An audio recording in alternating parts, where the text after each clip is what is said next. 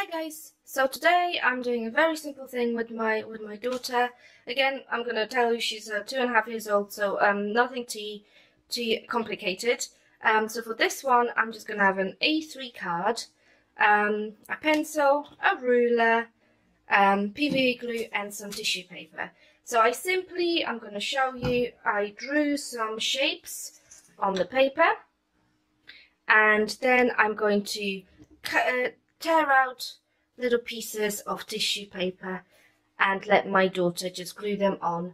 I will encourage her to use many colours and actually name the colours. So hopefully this is something that she can, she can kind of brush up on her shapes and her colours.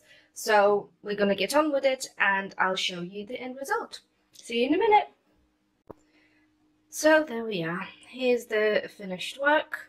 I won't lie to you, this is the one I did with my daughter to show her what the concept was. She did the rest, which I think is quite impressive, that she stayed with it for so long. We talked about the shapes and the colours, and it was quite fun to do together as usual. So yeah, I hope you enjoy doing this activity with your child, and hopefully see you soon.